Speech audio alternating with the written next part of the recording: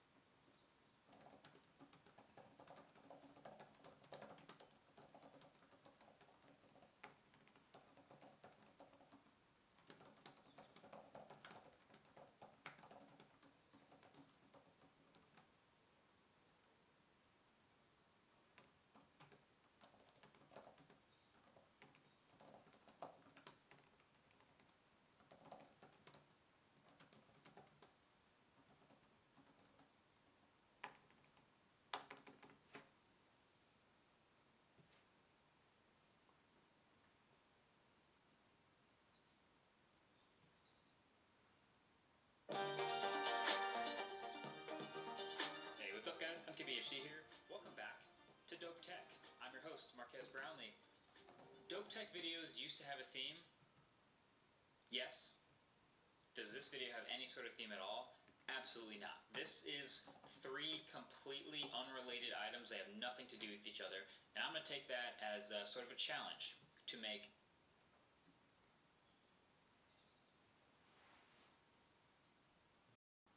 So what I'm going to show you next is if you've got a quite recent mobile phone, like in my case I'm using a Huawei P30 Pro. I'll show you the other usage of this monitor. So what I will do is literally just remove this and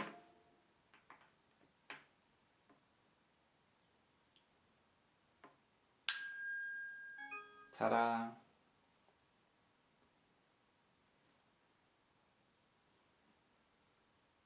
So with this setup, you could see that this turns into a sort of like mini computer.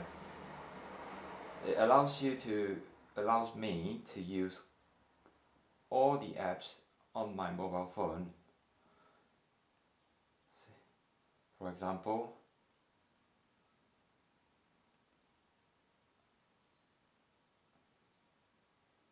I could open my Chrome and scroll up and down. So this phone turns into a touchpad.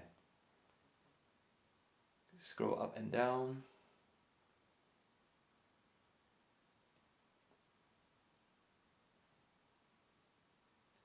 And I could, you could see that I could use the touchpad and type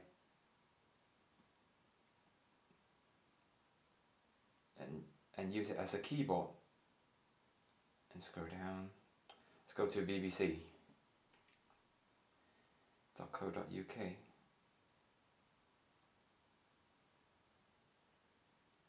There you go. So if you've got this monitor with you, instead of just browsing through a little screen, if you connect a cable to this, instantly you get a very big screen. So it's just not that. So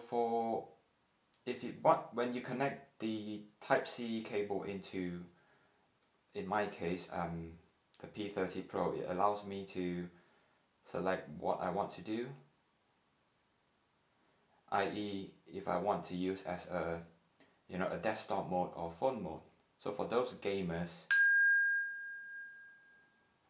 I only have one game installed in my mobile phone, and this is the one.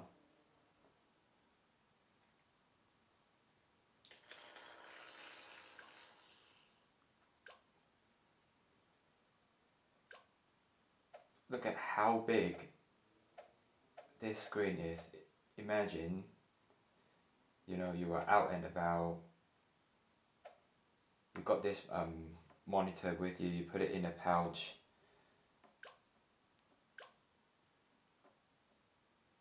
All you need to do is connect it and then you are playing on a huge screen. That is just so awesome.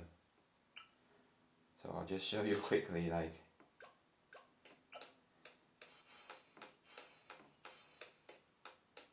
just look at that. It's how big compared to a mobile phone. Right, enough of me showing you the game. But you get the idea. This is so versatile.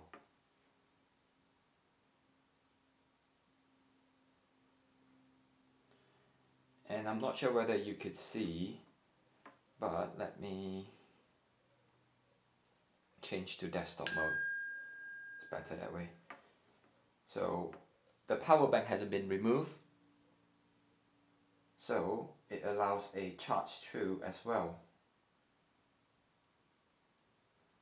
You can't really see, but basically the power bank is charging the mobile phone through the monitor.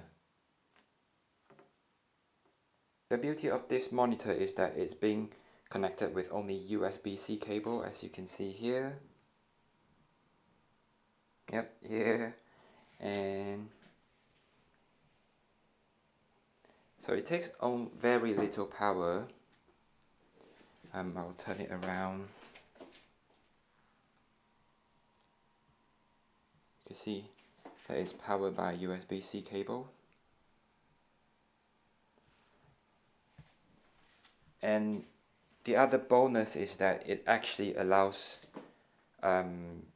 Type-C power charge through. So there is actually another USB port here. So what I'm gonna do, I will plug in my power bank through USB Type-C port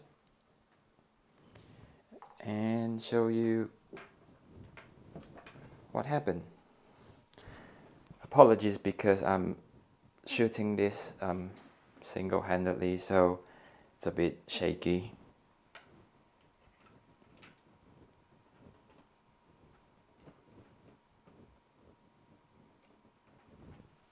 I'll just have to put it down for like 1 second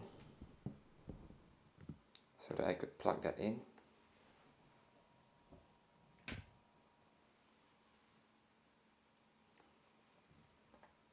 So you could see here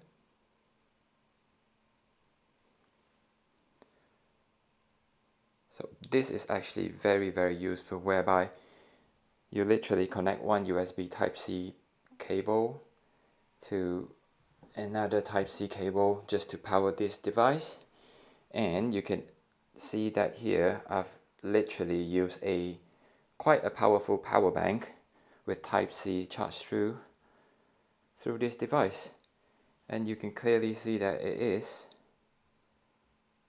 you know, powering this Microsoft Surface Pro 7. So this is a very useful monitor. This is one of the brightest portable monitor that I can find on the market right now, and in terms of color accuracy, it is also fairly good. So just you could see on the screen right now that according to the I1display Pro, the brightness that this monitor that can achieve at 100% brightness is 300 units, which I'm quite surprised, to be honest, because the rated is 300 and then it's bang on. So the quality or the brightness of this display is really good.